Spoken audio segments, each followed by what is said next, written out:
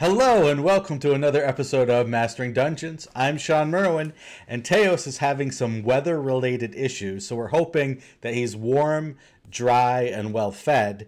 And in the meantime, I have Mike, Shea, Sly Flourish himself here to do the news and do some answers to questions. Mike, thank you for being on the show. Oh, it's always my pleasure. You know, I love being here. What's new with you? I just, not, a half hour before the show, sent the final Kickstarter update for Forge of Foes. So Teos and Scott Fitzgerald Gray and I had worked on a project all last year called Forge of Foes, where you can build and run awesome 5e monsters for your game.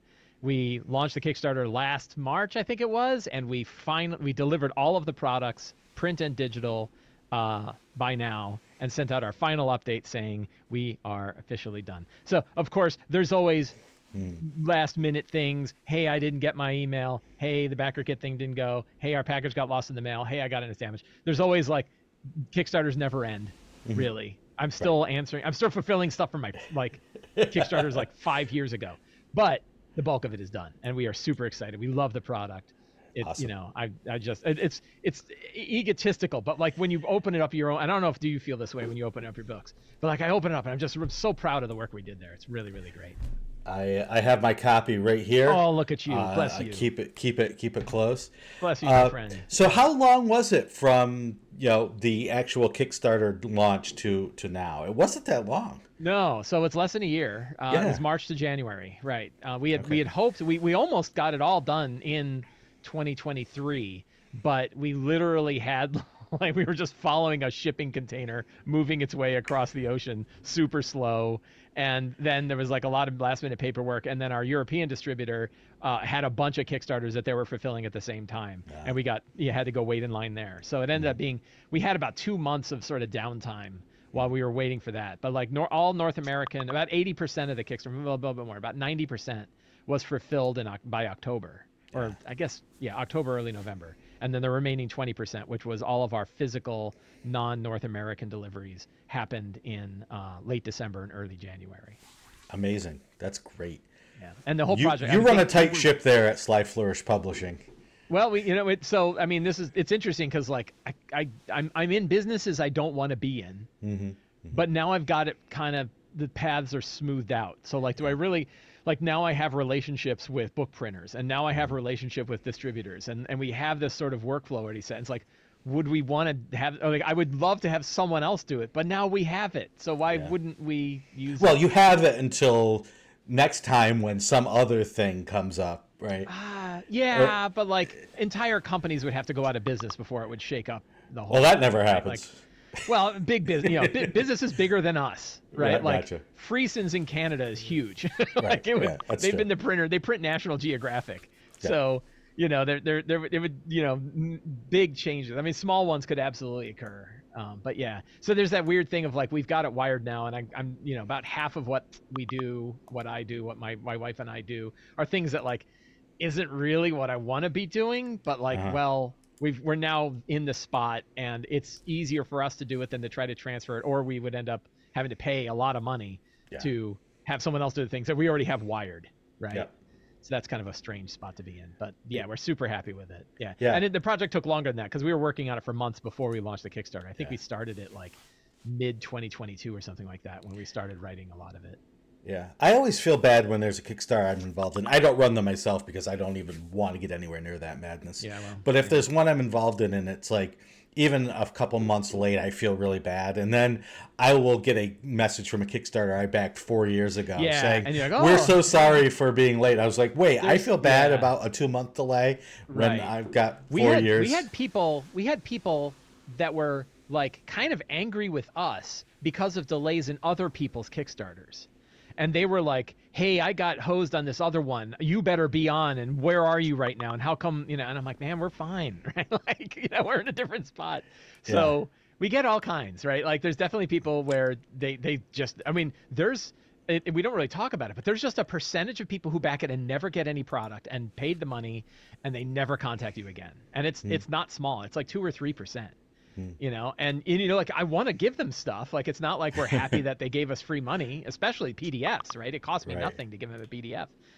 And yeah, lots of people just never get it, and it's sad because like, you know, you want to give it to them. So yeah, it's very interesting, you know, running it. And now I think this is like my 7th or 8th Kickstarter, and you know, you're still learning stuff from new ones. And my wife now has retired from her day job and is now kind of working, you know, mostly full time, like working a significant amount of hours a week, I'll tell you, handling a lot of this stuff. And it's really interesting for us together to kind of noodle through how this whole thing works and what we can do and streamlining it and all that stuff. So that's really fascinating. Well, you've been doing it for long enough, Lord knows. You've got the Sly Flourish media empire up and running between streams and podcasts and your blogs and now you know all the books that you've published. So that's it's great. It's great that you can keep it going. I'm very lucky. Yeah. Very, very, very lucky. I'm very happy with how things have been going. And as I sit here, thank you for asking how things are sure. going. Well, as I sit here and you know think about the industry and its ups and downs and what it's going through, and I've been getting message after message from people who have been in the industry for years, and not just RPG industry, but gone between RPGs and video games, and they've been laid off. You know, the numbers are insane. The number of people who've been laid off in the entertainment field. And so, you know, living through the tough times and making it through to the times where we get an uptick in the industry is tough. So hats off to you. If I could take this hat off. Yeah, no, don't do it. You'll screw up your headphones and I everything. know we don't want that. Well, Mike, since you're here, why don't we take some of our listener emails and see if you have any thing. You don't have to be Teos. You can. I'm going to try to channel Teos as much as possible. I want to hear that the Mike Shea take. Okay. Although I'm sorry. Yeah, there you go. The first message we got though was actually from answering something Teos said. So here we go. This is from Wireless TKD via YouTube. Teos said something in the last episode. Disappointment is part of the fun because it's the downstroke of the fun cycle. This is a great point. I struggle with this a lot as a DM because I realize that disappointment hits so hard for so many of my players. I don't know if it's 5e or TTRPGs in general, but I find that as a DM, I'm always working really hard to manage those downbeats for my players. So this brings me to the challenge. How do you make downbeats in combat fun? Or is that a complete paradox? What do you think, Mike? That's a good question, and there's a lot of thoughts here. A couple of things that kind of leap to mind is one. This is where it's like we could talk about it at a high level and talk about game theory and game design overall and like game design and actual specific products. But then like you're a DM at your table running a game for the people in front of you. Which is a small finite number of people, and those specific people have different feelings about this kind of thing. Right. I have been running in parallel to each other a 5e, very story focused, high character development, big powerful characters game in my Empire of the Ghouls game, 5e game, and I've been running a Shadow Dark RPG game on Sundays. And in my Shadow Dark game, characters are dying left and right. We now have a tally. I killed my 13th character, and I have a tally including all of their deaths. And the players there, the deaths are not really they don't want to die, but it's not really a disappointment, right? So when I asked a character, like one of the players, they attacked a mummy. The mummy knocked one of the characters to 0, and then with their second attack, just curb stomped them, right? Just destroyed them. Their name was Skull, which was the name of the character was Skull, which was very fitting given that their skull. Given how they passed, crushed underfoot. Yeah, and then I said like, what goes through your mind right before the foot of the mummy goes through it? What goes through your mind? And they said, at least I died in this bitch in armor. Right. And like that was their final thing was like, at least I got an awesome suit of armor to die in.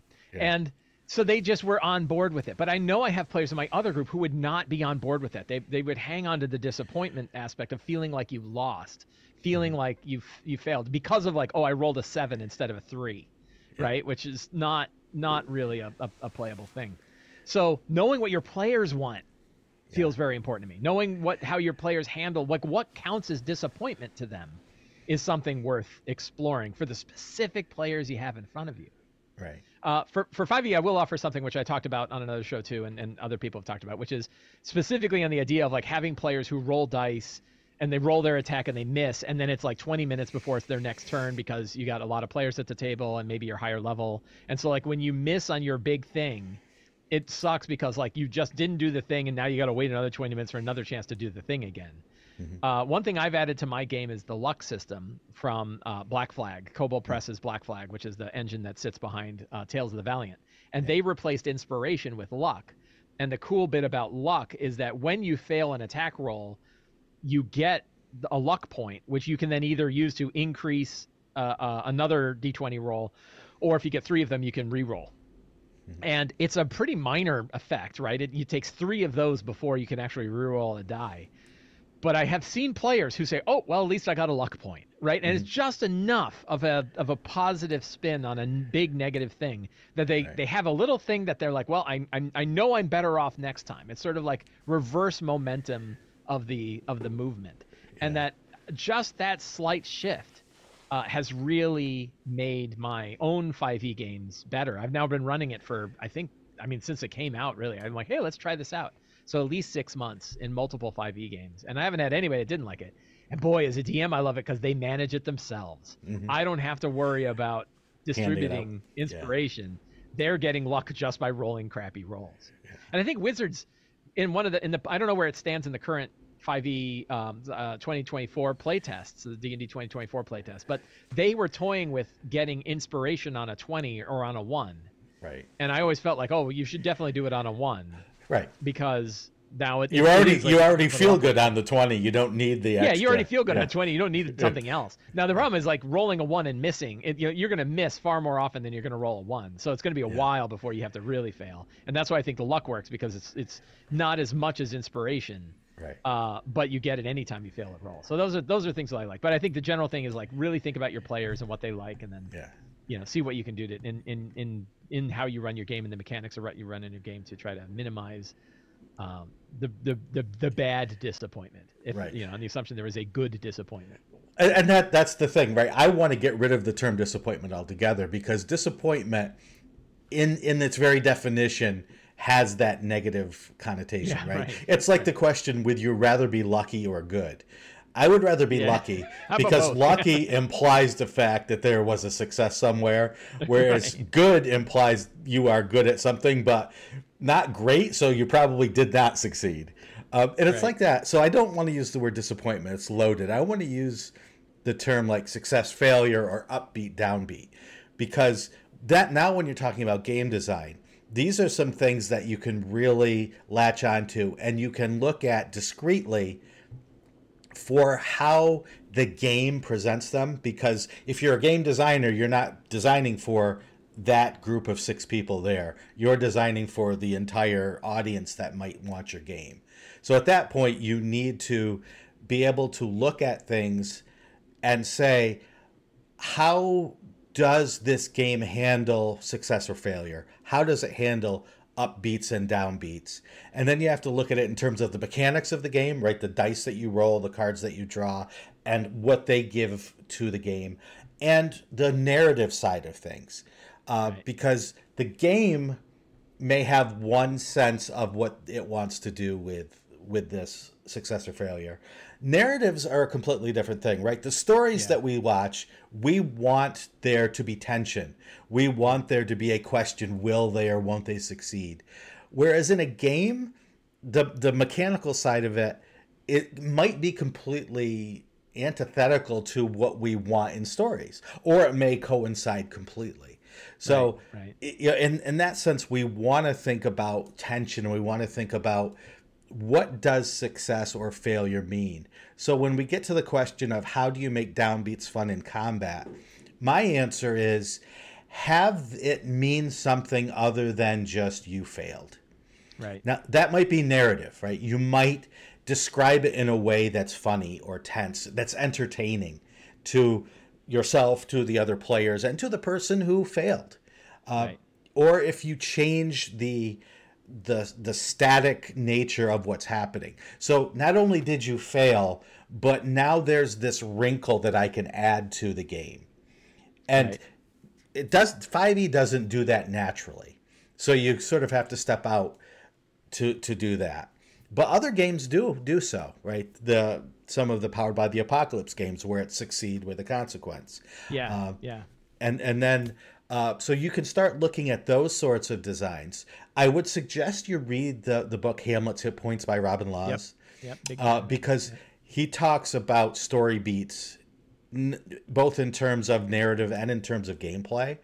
And that can help you at least get into the mindset of, okay, this is what it means to have tension and have success and then have failure. Or have the threat of success or failure and make that an important part of your story and an important part of your game. Right. Yep. Yeah. Yeah. And a downward beat can be something like a hard battle where you burned a lot of resources, but were still successful. Right. It doesn't always have to be failure. It could be difficulty. Yeah. And it's also interesting. MCDM's RPG, I think you guys talked about it, doesn't have an attack roll, right? You always hit. It's just how much you do.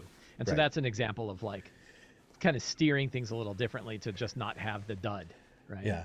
But then you always have to contend with the players. You have to contend with the players who, if the game play is you always hit, then they're disappointed that, I only did 12 points of damage when I could have done 80. But I still get that in 5e, right? Like, I hit, I rolled a 1. Right. I rolled a 1 on my damage. Yeah. And so you're always going to have to deal with, as Mike has said, individual players and what their disappointment level or what their definition of disappointment is. And you might have to see it. You can ask them, but they might not tell you the truth. You have to watch it happen, right? And see people lie, Mike. Have you ever noticed? Well, or it's not just they lie. They just don't describe themselves accurately. Right. Not because they're hiding it, but just they don't. They don't understand. Right. Yeah. So our next question comes via Alien Shadow on Twitter, saying, generally speaking, DMs, if you feel the party needs a boost, do you A, run a DM PC, or 2, give the PCs feats, boons, sidekicks, which they control, potions, magic items, etc., or 3, something else entirely? And so for this question, as per usual, I avoid the question completely and ask a question back, which is, if you're the DM, why does your party need a boost? Yeah, what does that mean? You control the challenge. Right.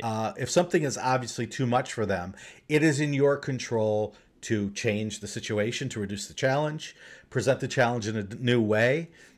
You don't ever have to even worry about their capabilities if you control this end of the equation. Yeah. Yeah, there are. Yeah, I'm sorry. Go ahead. No. I wanted to hear. So your I was thoughts. just gonna say there are some times where you might be completely lacking in a specific thing. That even as you're changing the challenges, for example, having a group that doesn't have any sort of ability to hit more than one monster at a time is going to be hard for those times where you have to fight lots of monsters. Or if you don't have any way to heal, right? Like the common one is, do we have a healer? Like if you don't have a healer, is that going to be trouble if anybody drops or if people need healing? So there are times where there's like a hole in a configuration of character abilities, or even like we don't have anybody that's good at talking, right? All of us, we all took charisma as our dump stat, and none of us are good at talking. Do you need some way to, that can be hard to deal with if you were planning on running a game where you're going to have characters talking. So there are certain times where there's a hole in the, in the complement of characters that might be harder to fix than just sort of shifting the challenge around a little bit. Yep. Now, if there is as Mike just said, if there is a reason why you do need to give the party a boost, if you need to give them something, my rules for my own preferences are never run a DMPC unless it's absolutely necessary. Yeah, I agree with that. I have enough. I don't know when it is I don't know when it is absolutely necessary. Right. Yeah. I haven't run one in 20 years. Right. Yeah. Yeah. So yeah, I don't do that. If you can make that work for your group, great. But I avoid it for a lot of different reasons. I also try to fiddle with the characters as little as possible. especially giving them things that change their character. Here, take 2 extra feats. Here, take this boon. The game was, you can change the game any way you want for your group, but the game was built with certain expectations in mind. So to go off and to really change the characters can work for you in that instance, but then it becomes a problem down the road. Yeah. Giving magic items is much easier. As Mike said, if you have no healing, guess what? You find scrolls of cure wounds or potions of cure wounds or whatever it is that you need. The ring that lets you cast healing word once a day. Exactly. Just to get the barbarian up when he falls. Get your fighter back up on their feet. Yeah. Exactly. And then if there is a reason, especially a story reason, to have NPCs travel with the party, I like to make a stat block and hand it to the players and say, somebody run this NPC. There's the stat block. Even if it's something that later I'm going to need to take back as the DM to run it as a monster or in some other way, just get it out of my hands. Let the players do it.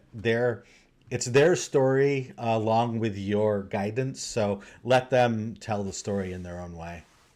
Yeah. Do you have any similar rules?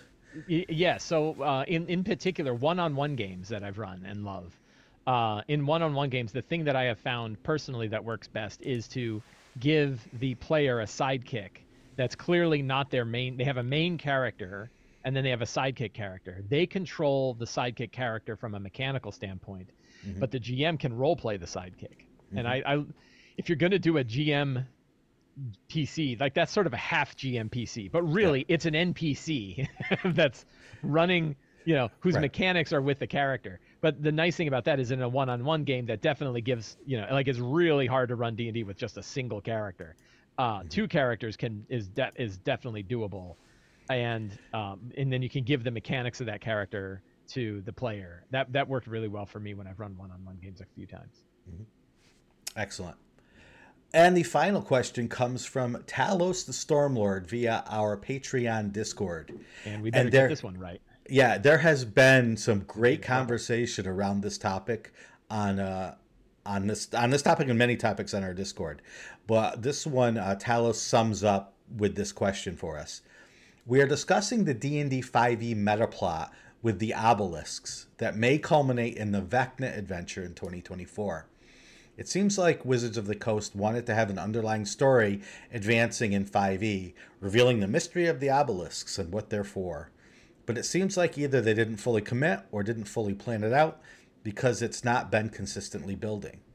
For example, the Shattered Obelisk adventure told us nothing new, despite being named for the Metaplot's MacGuffin. So it got us wondering, 1, what are examples of good metaplots that run across other D&D adventure series, whole editions, or other products? Someone mentioned Traveler's Imperial Rebellion story arc. And 2, perhaps most importantly, what does that tell us about making a good metaplot? And I'm going to start with examples, even though I want to start the other way. But I'll start with examples. For me, the ultimate metaplot was the Marvel Cinematic Universe. When you watched Iron Man and you sit there, and those of you who sat through the credits would then say, wait, there's more. And it has Samuel L. Jackson come up. Now, I knew nothing about comic books. So I hear all my friends going, did you see what after the trailer, after the credits, and talking to each other about how cool it was? And I had no idea who Nick Fury was. I had no idea what S.H.I.E.L.D. was. So I'm like, yeah, dude, Samuel L. Jackson just showed up and said something about Avenger something. And they're like, no, man, don't you get it? I'm like, no, I don't get it. But that's an example of a metaplot done right, because they are, or at least done better, because they're planning years and years into the future. Well, did they have, wasn't there an end scene where it's like Agent Coulson is like, yeah, we found something weird, and it's Mjolnir? Yeah. And you're like, oh, Thor's coming. Exactly. Like, oh. So, like, one thing to see Samuel L. Jackson is Nick Fury. Something else is he freaking Thor. This is true. So that's done right. Or at least that's done in a way that it reveals this metaplot in a way that's exciting and fun, and people who are into it are really, really into it. I was having trouble thinking of RPG metaplots, so I had to go all the way back. There have been some. Yeah, I'm sure there have. Nothing popped into my head. So against the giants, right? Those AD&D adventures, you start off in the studying of the Hill Giant Chief. And then there are clues that say, oh, but there's also this, these giants are getting together and talking. So maybe there are more giants somewhere. And that leads you to the glacial rift of the frost giant Jarl. And then there's like, oh, but there's other giants and they're doing things. Okay, that leads you to the Hall of the Fire Giant King. And at the end of that adventure, you see these strange dark-skinned elves. And you're like, I don't know what these elves are. What's going on? And that's where the Drow come in, which leads you to Descent into the Depths of the Earth, and then the Shrine of Kuatoa, and then Vault of the Drow, and then all the way to Queen of Demon Web Pits. So there is that larger meta plot there. Did you have other ones that you were thinking of? I have 3, and you're not going to like them. I'm sure I don't. The Time of Troubles. Okay, yeah. The Sundering. Yeah. And the Second Sundering. Okay. Like, I don't know if there was a second Sundering. I saw it on the wiki. It was the unsundering. the unsundering, right? And this actually, if I'll have a hot take on this, this is one of those good examples where I don't think RPGs are better served than other fictional events because they don't involve the characters, and the characters are what really matter.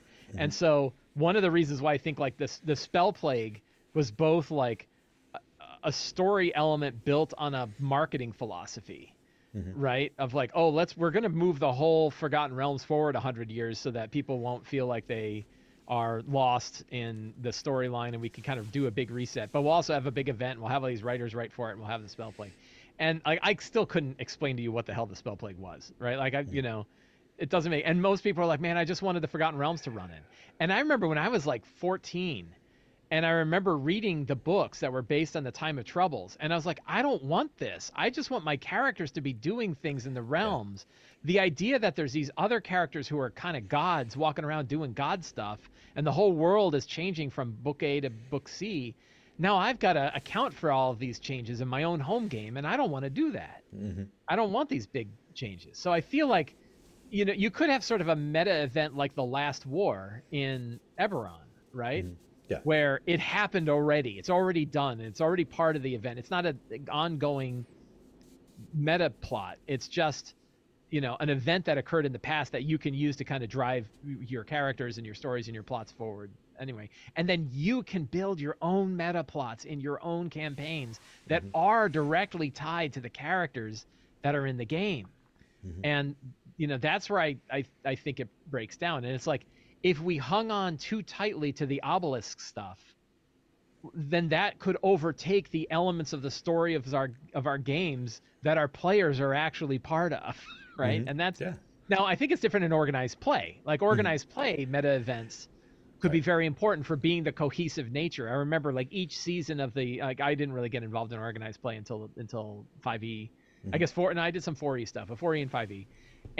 But I remember that like when they were doing sort of the Adventurers League seasonal stuff, there were sort of meta events that were built around those seasonal campaigns, and then the adventures you ran were sort of tied to them.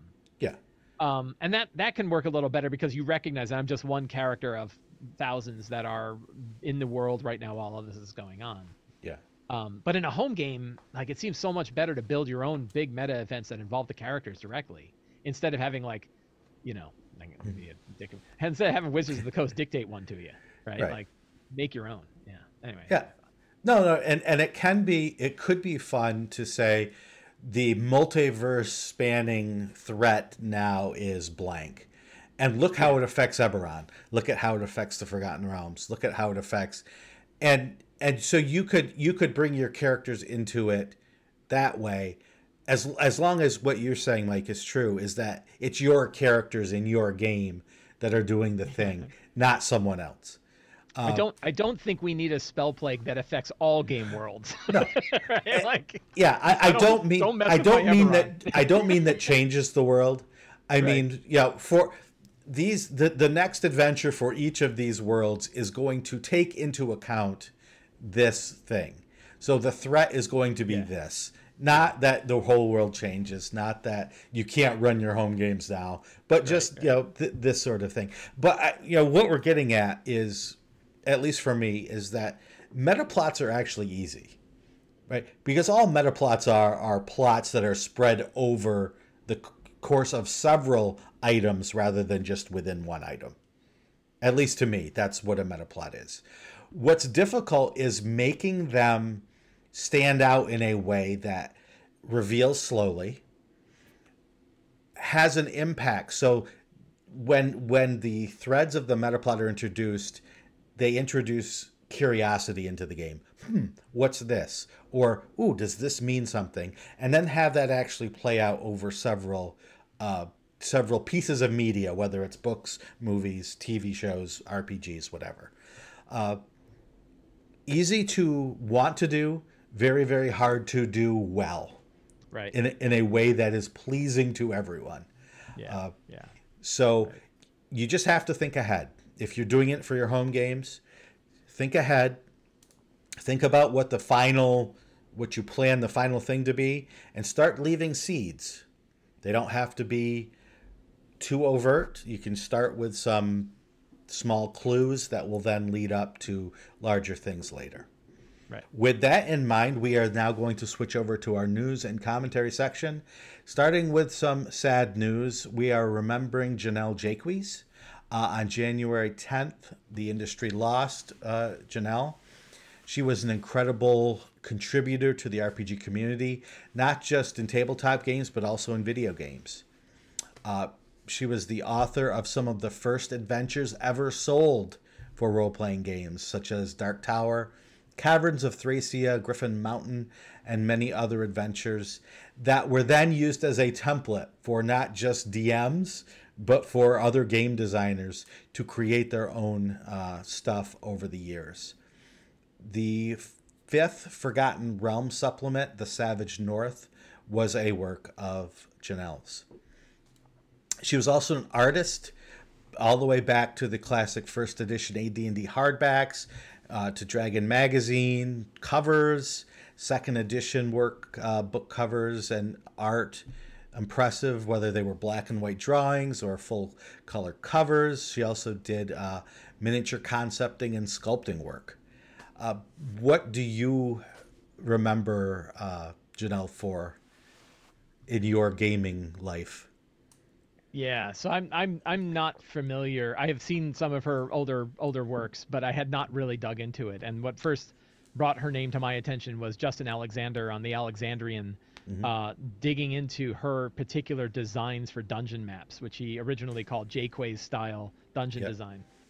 Yeah, so I really only became aware of her work from those articles, and particularly for asymmetric dungeon design, the idea of having, building engaging dungeons. We were talking about upward beats and downward beats before, and how that works, and the idea of like how the physical design of a dungeon can support those kind of beats. The idea of giving players the opportunity for discovery, for learning things, for hacking things. That idea of like, you have I always thought of like the simplest Jaquays style dungeon is 2 rooms with a main hall and a secret hall. Right. And it's like, when the players get to discover the secret hall, they feel like they got a leg up on somebody. Right. Right. And I think we see that in other dungeons, like Dyson from Dyson's Logos uses a lot of dungeon design like that. And I've seen this in many, different D&D designs. And yeah, so I really became aware of it from that, and then looked back over her older work. I actually want to pick up the Savage North guide because I've heard wonderful things about it. Gnome Stew just had a really good article looking back at a lot of her work that I had read. So yeah, very sad, very sad to have lost her for this community. Yeah. If you want to read others, as Mike said, there are some articles out there, including Shannon Appelkline, RPG historian, has a great article on designersanddragons.com about what Jennell has done for the industry. And you can also help by donating to cover medical costs that her widow is enduring. There's a GoFundMe for Jennell Jaquays. So you can check that out. And thanks, Jennell, for everything you've done for the industry. We have news from Evil Hat on the business side of things. Evil Hat shared their Q4 2023 numbers. They do so every quarter, which is very informative for we in the industry who keep track of such things. And Mike and I have, before the show started, looked at a little bit of data, and Mike even did the due diligence of reaching out to get even more answers. So looking at these numbers, Mike, what were some of your thoughts? So yeah, it's interesting. I mean, this is, there's a whole other side to this hobby, and particularly for me as a independent publisher, I'm always fascinated with, like, oh, thank God, giant spreadsheets. Oh, big spreadsheets full of numbers that I could dive into and do pivoting on and do analysis and comparisons and all kinds of stuff, because it's very interesting to see, like, how are other people getting along in the industry. I did have a bunch of questions, and like you and I were talking about it, and I was like, so that Blades in the Dark, right? Like 68,000 copies of Blades in the Dark. Is that all of them? Does that include Amazon copies? Does that include other copies? And I was like, I don't really know. So I reached out to Fred from Evil Hat and asked him like some questions on that. And it turns out there was some interesting things, like that they don't have the digital rights to Blades in the Dark on other platforms, so it doesn't include things like drive-through RPG sales, right? So taking the numbers with a grain of salt is pretty interesting. But then you say, like, well, what does it all mean? And I'm like, I don't know. Let me ask him. So, and in my conversation with him right before the show, he was like, yeah, you can ask me, he very much wants to be an open book about what the business is like. And I was like, well, so how's it going? Right? Like, we can dive into the numbers and all that stuff. But the big question is, like, how does he feel about it? And his answer is he feels good, right? He feels good about the numbers that he saw. He said that this is something he brought up. I asked him if I had his permission to talk about this on the show, because it was like, well, whenever anybody starts talking about like numbers and dollars, I'm like, well, I'm not talking about it, but you can talk about it. And so I wanted to be sure. And one of the things he said is that 2023 was their biggest gross revenue year, which was about $2 million. That was a mix of web store sales, distribution sales, and crowdfunding. That, in fairness, is not adjusted for inflation. So like that $2 million being high. And then he said they spent 94% of that in 2023, so that the total profit on $2 million is about $100,000. And I was like, oh, like that is a huge, right? Like, man, that's a big, that's a high percentage. But then you're like, well, if you really are taking the money that you're getting from all these and investing them into other books and investing them in stuff, and I think you brought up, well, what about staff? And I was like, oh, that's a good point, because like I don't have a staff. It's me and my wife, right? And so for us, like, we don't take a salary. It's all, anything that comes in comes right to us. And he is the only other full-timer, and everybody else is contract support, and none of them are full-time. And he has about about 5, it looks like 5 other people working part-time on different aspects of the business, and the money that he's paying them for that work is also coming out of that, coming out of the money that they're earning. So with them, as soon as you say, okay, you've got staff on board, you can understand why, total profit margin is only $100,000 on a $2 million gross amount. So that to me is a fascinating thing. But really, the big question is that that I ask is, like, how do people feel about it, right? Are you happy with how things went? And I guess we use some of this as sort of a benchmark of the industry and where things are going, but I don't know how much you can use that as a good benchmark. But I mean, you could kind of say, hey, all independent publishers of RPG products, whether you are selling a few products on the DM's Guild that you made yourself, or whether you actually are doing things like warehousing and offset printing, or whether you have a staff like Matt Colville with a whole company, how do you feel about how the industry has done is probably a pretty useful question to ask. Yeah. And then how, checking it year to year. Right. That to me is kind of a fascinating and interesting question. And I don't know that there's a good answer to it. Like, I made a joke with somebody we were on a Discord server with a bunch of other TTRPG marketing folks, and I brought up a thing, and I was like, they were bringing up like the AI art controversies that have been going on recently, and I said, did you see a sales drop because of the AI art controversy? And they're like, no, that'd be ridiculous. I'm like, so why are we worried? like whatever the controversy is, like, I think it takes order of magnitude problems before we actually start to see it directly. And that's, that's something that I try to keep in mind. Like Fred, as another independent publisher, I'm also happy. Like, my last year was fine. I think it wasn't as good as the year I had during COVID, right? I probably had 20% overall drop from where COVID is, but so did the whole rest of the world. Right. So did all of retail. And a 20% drop for me is not like, oh my God, I went from in the black to in the red. Right. It's like, no, it was fine. I'm happy with things where things are going. But I also have lots of other support mechanisms in my life that make that okay. Right. Yeah. Where like I can weather stuff like that. But yeah, so it was really fascinating, and good on Fred for really putting all of his, putting everything out there and letting people dive into the business. It's very rare. I don't really know anybody. There's only a couple of other companies I know of that do that, and it's really fascinating to see. Yeah, Matthew Sprang, or Sprange, I can't remember the name of the company that he does. They did like the Babylon 5 role playing game. He does like a Mongoose Publishing, that's it. He does a State of the Mongoose thing every year. He doesn't drill down into these numbers. I mean, I'm looking at the spreadsheet for, what is it, over 330 products between fiction, nonfiction, board games, virtual tabletop, accessories, role-playing games. And it's what were sales last quarter? What were sales this quarter? What's the lifetime sales? So this is some in-depth data, and I'm glad you reached out to Fred Hicks, because knowing that they did $2 million in revenue. If you had asked me how much revenue did Evil Hat make this year, if you had told me 2 million, I would have said that's low. That's got to be low. But that's the most. That's the highest, he said, right? That's the highest revenue that they've ever had. And you think one Kickstarter could be $4 million. It shows the range of what this industry is and what it could be, because that's $2 million of revenue off of 300 products.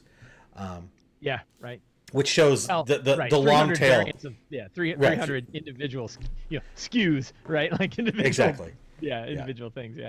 It is. There's some. I hadn't really dug into this, but it is also very interesting to see like his VTT sales.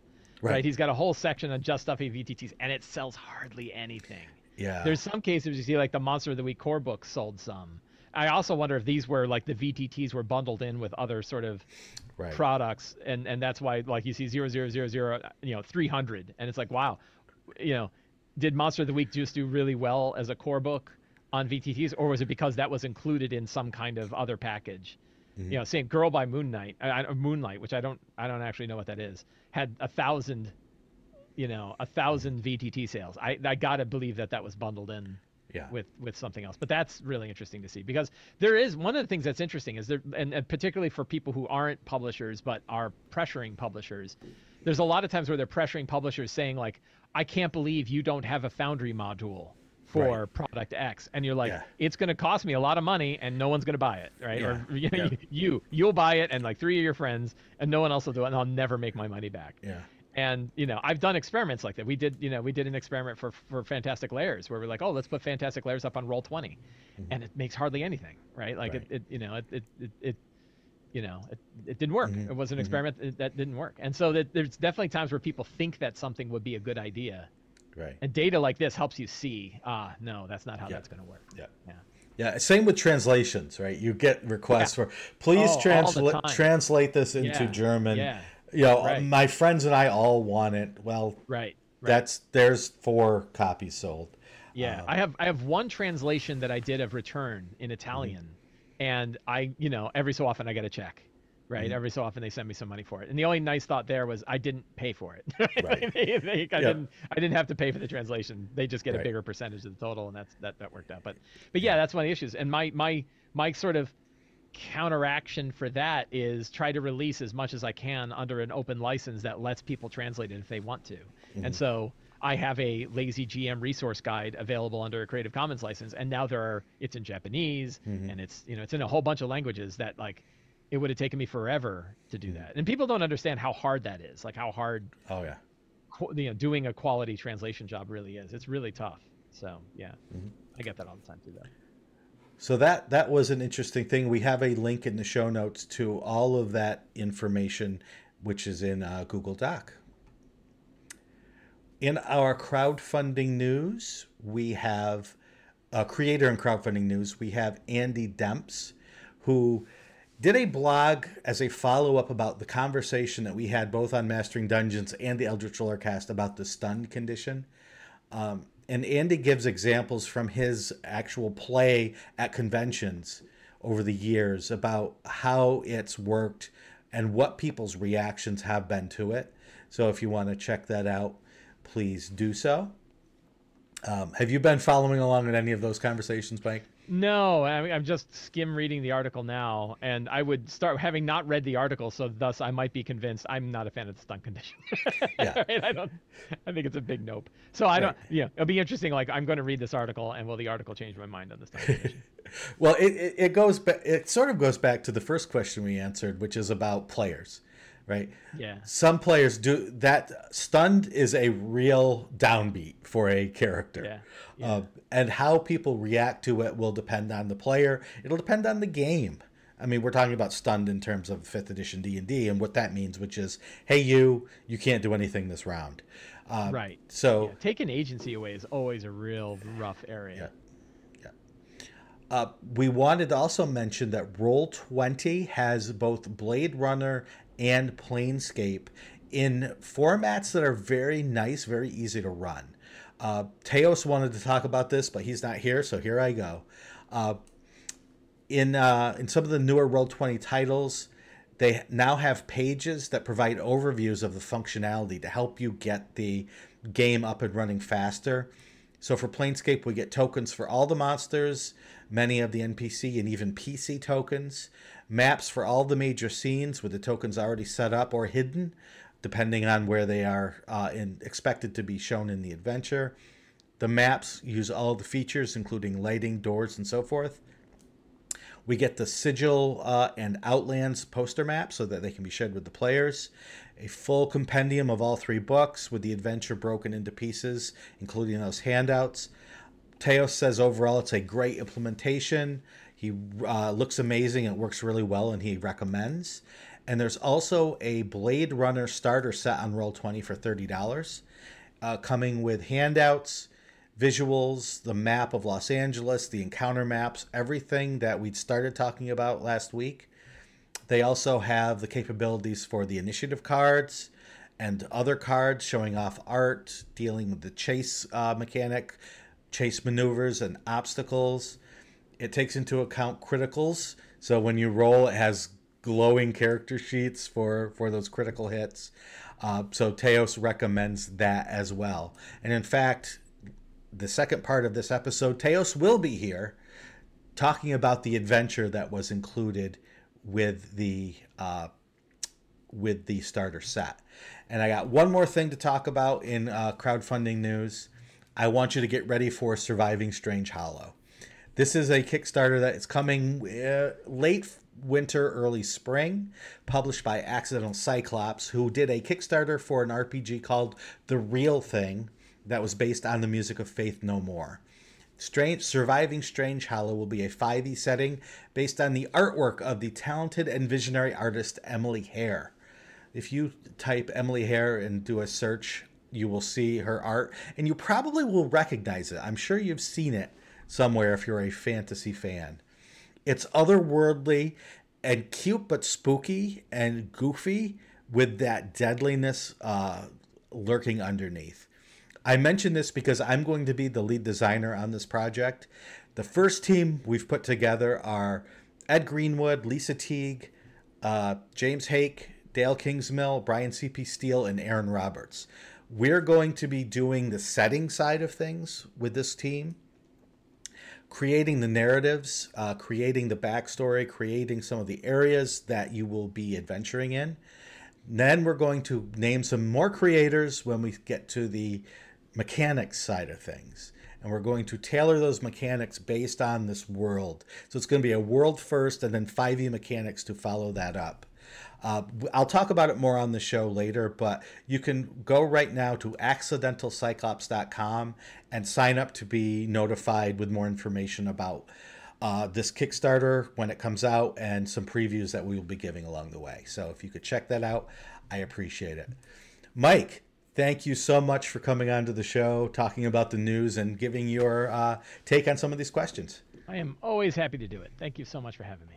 My pleasure. And now more with Teos and I on the adventure in the Blade Runner starter set.